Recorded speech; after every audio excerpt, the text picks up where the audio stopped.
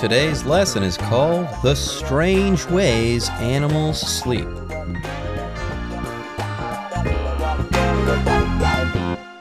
Hi everyone, my name is Jeff. I am Roger. I'm not tired right now. I'm very awake. I've been getting plenty of exercise and eating well. And I had an apple this morning as well. Someone told me that an apple works better to keep you awake than a cup of coffee does. So I don't have any sleep problems at all. And I'm not implying that animals have sleeping problems, but they do have some rather unusual sleeping habits. We've been talking about the strange ways in which animals sleep. Last time we talked about dolphins. They kind of sleep with half of their brain shut off. And we also talked about the albatross, which is a big ocean bird. They actually sleep when they're flying. Yeah, let's go ahead and get started with day 2 of our lesson on the strange ways that animals sleep. Sea otters hold hands while sleeping. Sea otters holding hands while they sleep is not only adorable, but also very practical. Since these furry marine mammals float on their backs while they sleep, there's risk that they might float away from their fellow otters or even drift out to sea.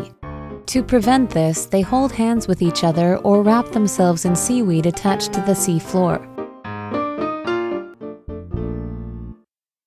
大家好，首先在第一部分，我们看到的是形容词 adorable， 指可爱的或讨喜的。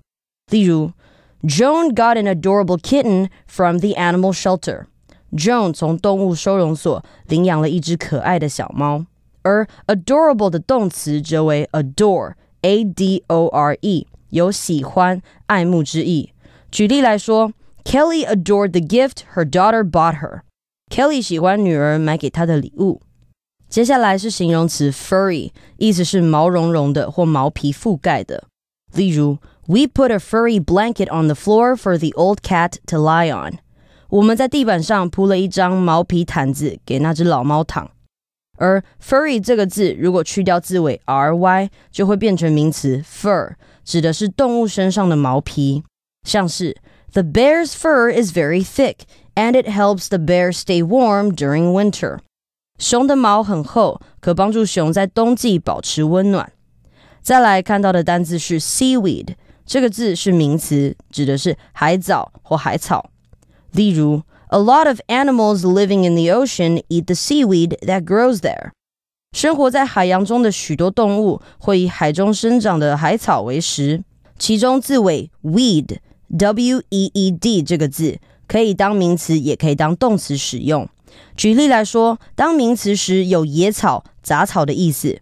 Fiona pulled the weeds out of the ground to give her flowers room to grow. Fiona 拔掉地上的杂草，让她的花有空间生长。而 weed 当动词的时候，则是指除草。To take care of the garden, you will need to water and weed it every day. 你必须每天浇水和除草来照顾花园。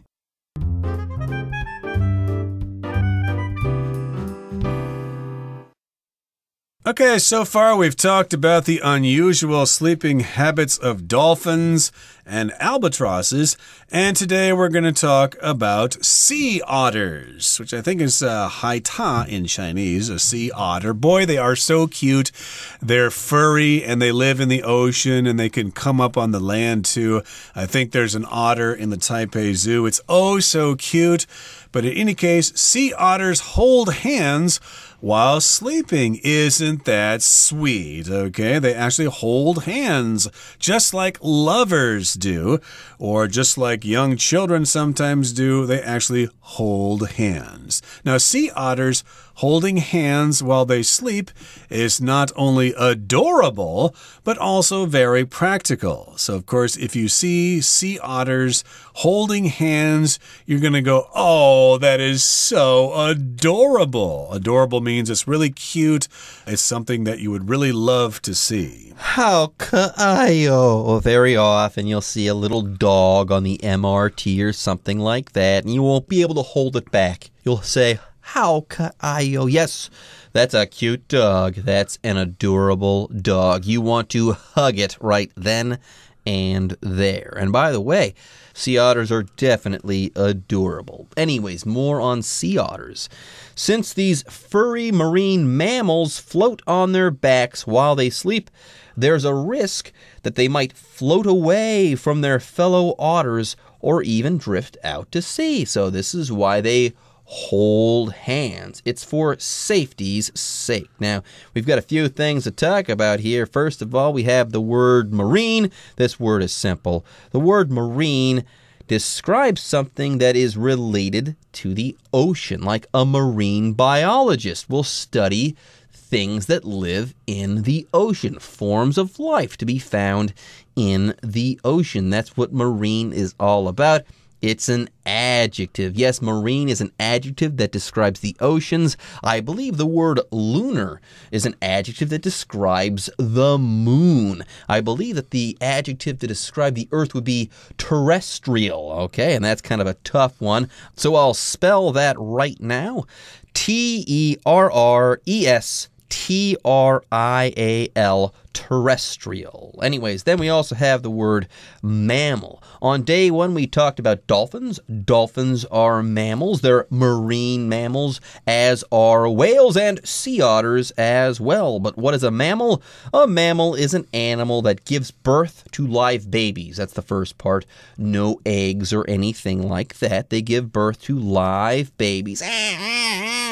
They don't lay eggs, like I said before. And yes, mommy mammals have milk that they can feed their children with. By the way, we, human beings, are mammals. And yes, mammals, by the way, another fun fact, mammals usually have hair or fur. Then last but not least, okay, remember, these sea otters, they hold hands while sleeping because they don't want to float away or drift out to sea. Yes, if you drift out to sea, you are carried away by seawater. You kind of let yourself be taken away by water. You don't let the water take you. It kind of just happens. You don't try to swim or fight it or anything like that. By the way, you can drift on a current or with the tide, or you can also drift on the air. Yeah, one time I put a message in a bottle and I threw it in the ocean,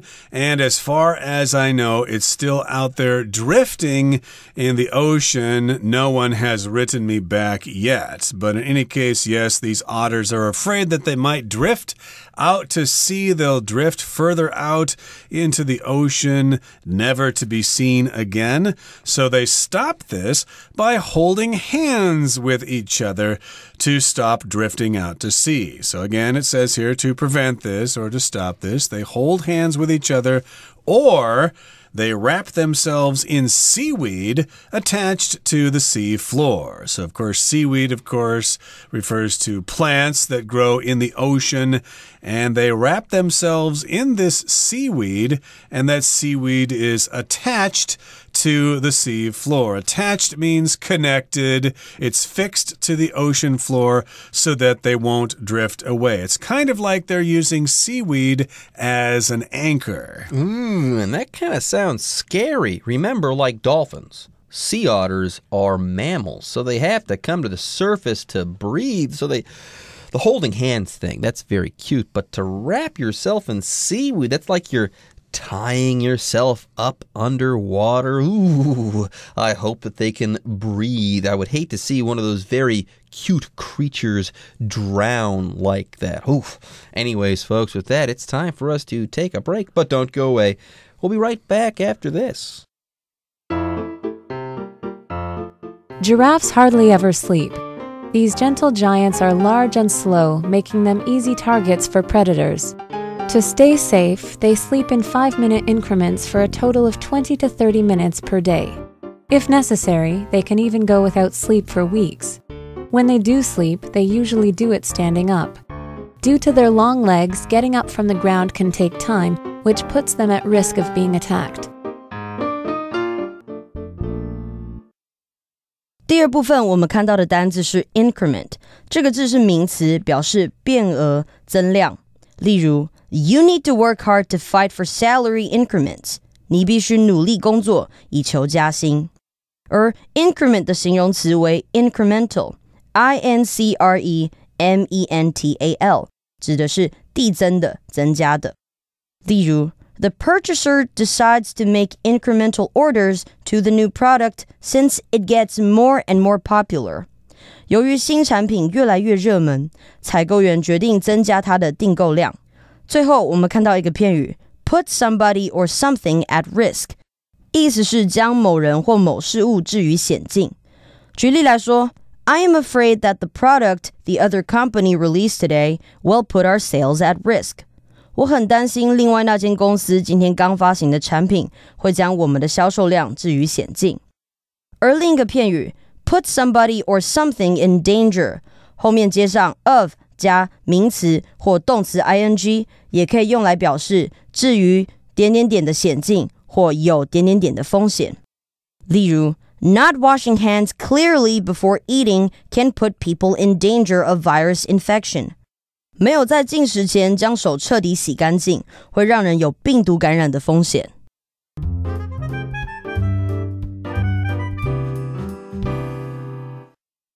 Okay, we've been talking about some unusual sleeping habits of various animals. We just got done talking about sea otters and how they sleep while holding hands. Now let's talk about a land animal, specifically a land animal from Africa, the giraffe. You know, Changjinglu, the giraffe.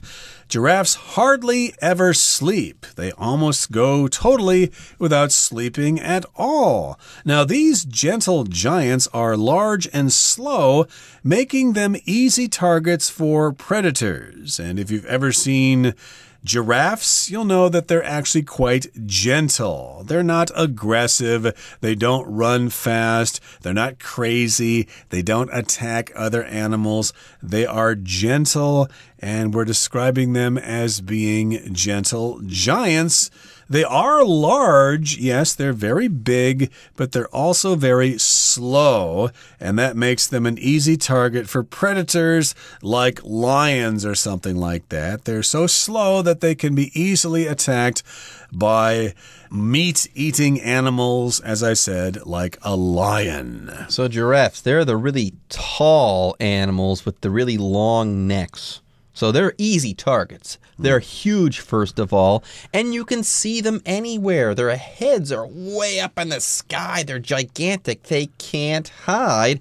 So they're easy targets. You can't miss them. And on top of that, they're kind of slow and large, so they're easy targets. Lions love to chow down on giraffes. So if giraffes decided to kind of lay down for an 8-hour snooze, they just wouldn't make it. So to stay safe, they sleep in 5-minute increments for a total of 20 to 30 minutes per day. I believe that Leonardo da Vinci used to sleep like this too. He would only sleep in small increments every hour because he didn't want to be asleep for a really long time, apparently. He didn't want to miss the creative ideas that were constantly flowing through his head. Right, increments, just small increases.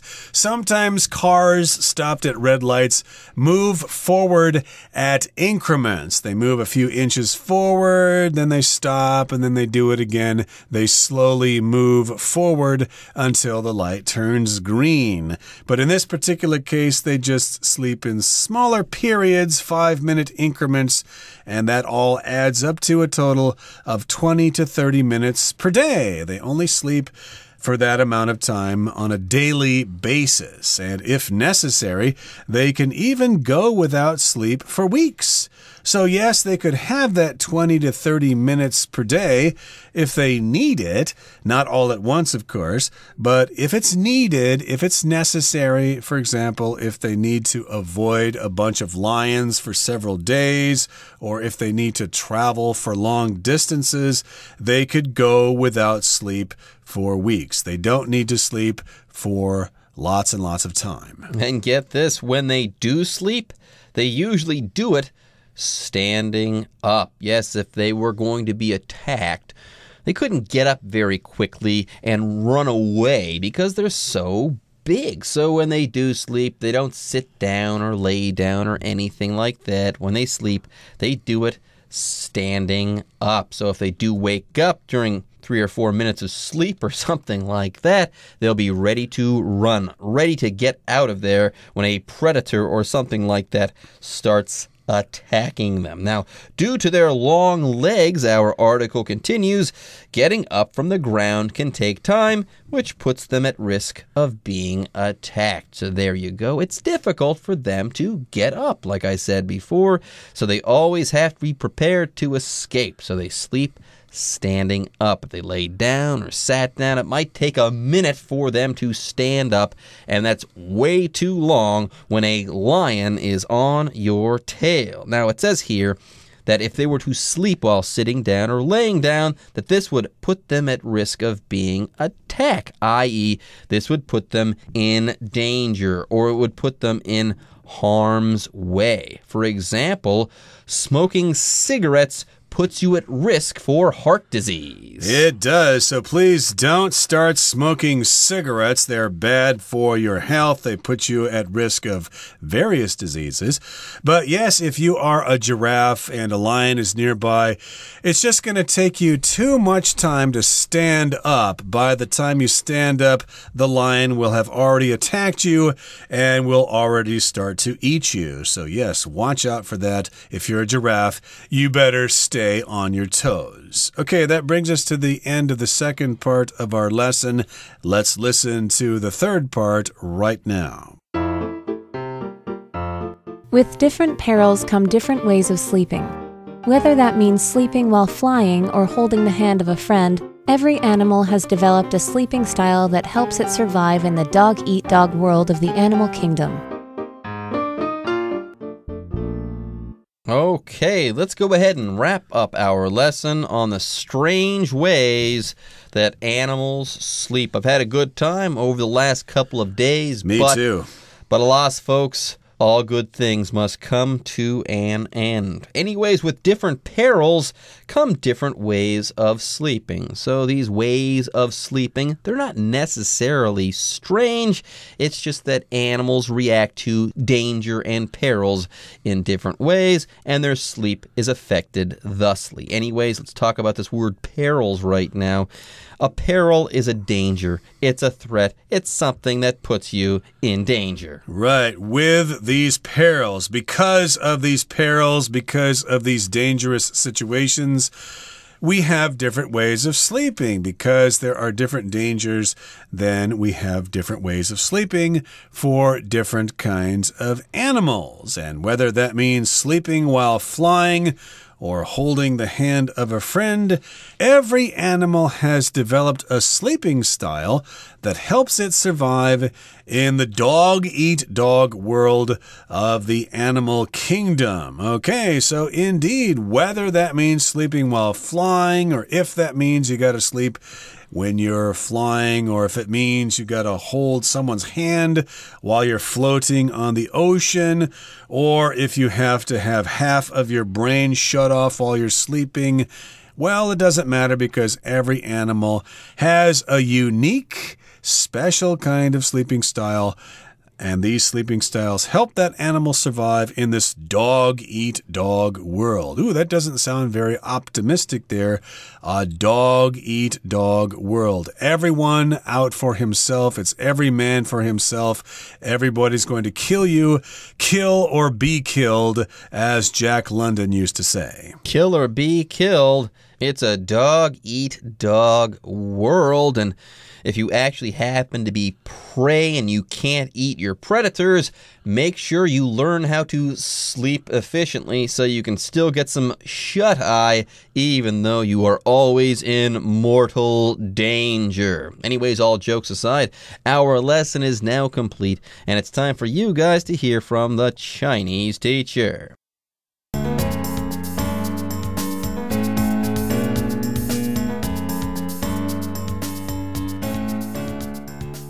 各位同学大家好，我是 Hanny。 我们来看今天的文法重点，读到课文第二部分的第一句，他说 These gentle giants are large and slow. making them easy targets for predators. 这些温和的巨型动物体型庞大，而且动作缓慢，这使它们很容易成为掠食者的攻击目标。那这个句子它的后半句啊，本来可以写作which makes them easy targets for predators. 那么 which 是用来代指前方子句，也就是 These gentle giants are large and slow. 这些温和巨型动物体型庞大，而且动作缓慢的这一件事，我们用 which 来代指它。那么 which makes them easy targets for predators 就表示这件事使长颈鹿很容易成为掠食者的攻击目标。那现在我们可以把 which 省略，再把动词 makes 改成现在分词 making，那句子就会简化成 making them easy targets for predators。好，那么另外要补充一个重点是句型 make 加受词加受词补语，这表示说使什么成为什么，使什么变得怎么样。那 make 在这边它表示使成为或是使变得，它的受词补语常常会用名词啊或是形容词，像课文里面就是用名词 easy targets 来当受词补语。那我们来造两个例句。This app makes learning fun. 这个应用程式让学习变得很好玩。那句子里面的受词补语就是用形容词 fun。再看个例句。His performance in the movie made him a superstar. 他在那部电影里面的演出使他成为超级巨星。那句子里面用到的受词补语是名词 a superstar。接着读到课文第二部分的最后一句，他说 Due to their long legs,Getting up from the ground can take time, which puts them at risk of being attacked. 由于它们脚很长，从地面上站起来会很花时间，会使它们置于被攻击的险境。那句子里面的 which 同样是用来代指前方的子句，也就是指说它们从地面上站起来会很花时间的这件事。然后which puts them at risk of being attacked 就表示说这件事呢会使长颈鹿置于被攻击的险境。我们顺便来学习怎么用英文来表达将什么置于险境。课文里面呢，它用到 put somebody or something at risk， 这个意思就跟 put somebody or something in danger 是一样的。那我们还可以用及物动词 endanger E-N-D-A-N-G-E-R， 这个动词它表示危及或是使什么遭到危险，那它后面可以接人或是事物。另外再补充两个意思很接近的用法。Pose a danger to somebody or something 也可以指对某人或某事物造成危险。那其中这个动词 pose 就有造成啊或是引起的意思。那还有一个片语叫做 put somebody or something in harm's way， 这句意思是说使某人或某事物身处险境。harm 当名词呢有伤害危害的意思，那 in harm's way 就表示处于险境。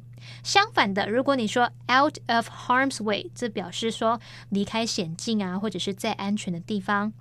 举例来说 He got the dog out of harm's way before the fire spread。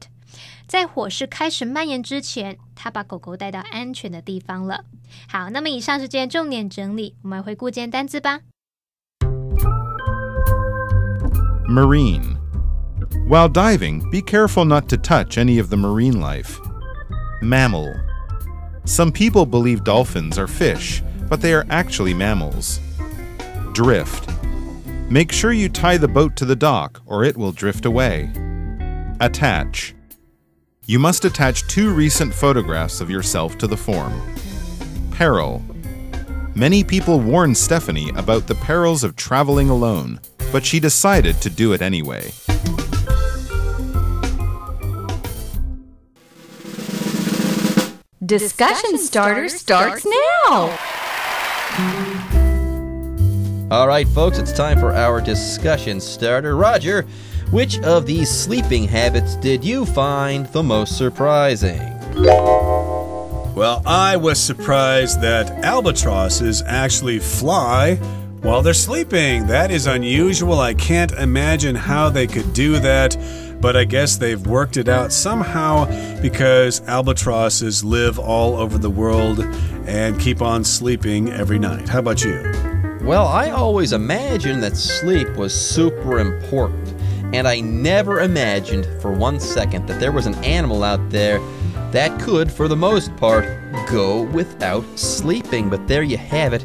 Giraffes, they can go weeks without sleeping. That's an amazing fact. On a good day, a giraffe might only sleep like 30 minutes or so. That is amazing to me. Okay, everyone. With that, today's article is now complete. But, as always, we sure hope that you guys have enjoyed reading along with us. Anyways, I'm Jeff. I am Roger.